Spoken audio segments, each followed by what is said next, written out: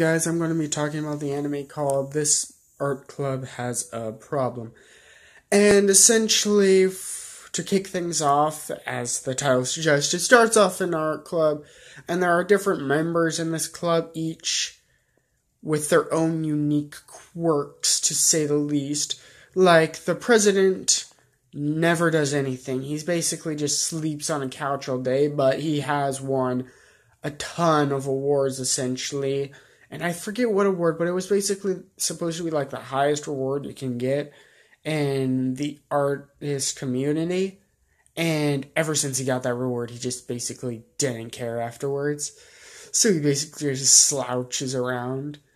And then you have the one girl, I forget her name, but who basically draws and paints nothing but fruit.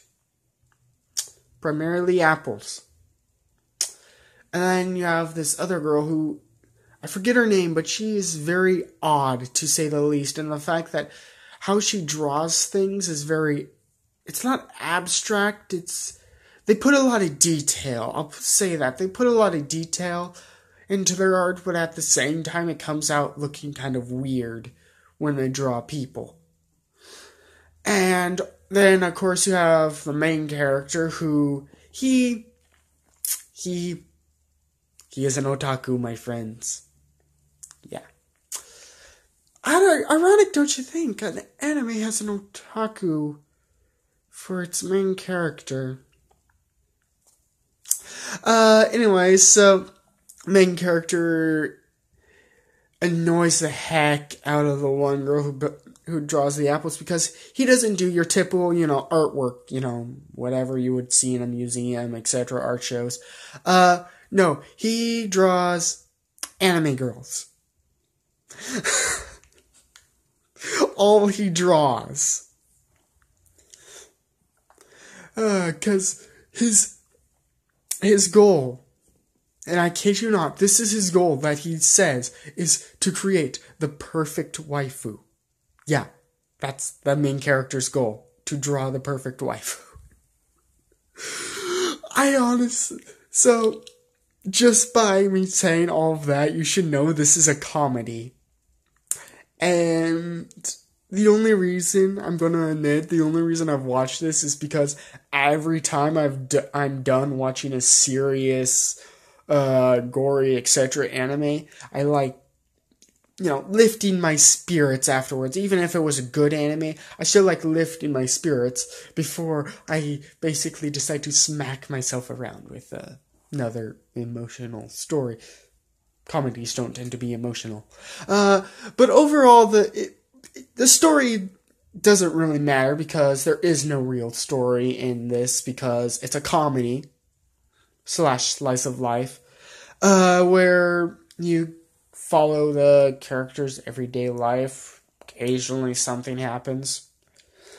Nothing of notable significance, where there's a bunch of stuff in the balance, though. Let's see. Oh yeah, there's the fact that the one girl who draws apples all the time seems to have a thing for the main character. Which is funny, to say the least. Like, in the art competition, he was challenged by this one guy, but he kept insulting her.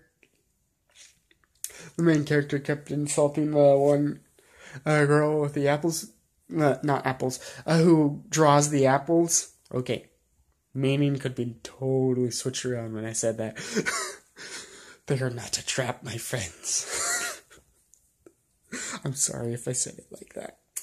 Anyway, so they go along. The main character actually wins first place in the art competition, which I don't understand. He drew an anime girl in a classical art competition and got first place. Something is wrong with those judges. I'm just going to say that right now. And I think any of the artists watching this can agree. Well, not all of them, but if anyone has gone to a classical art thing, there's not a lot of anime drawings there.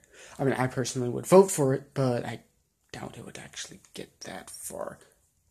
I mean, it probably would if, we were there. But anyway, so that's all I really have to say on the subject. This story overall was pretty good. I enjoyed watching it. It was a good laugh. And all in all, that's really all I have to say on the subject. You can watch it if you want. And please if you do, please leave in a comment what you thought of it. And also just tell me what you want me to do, what you thought of this video.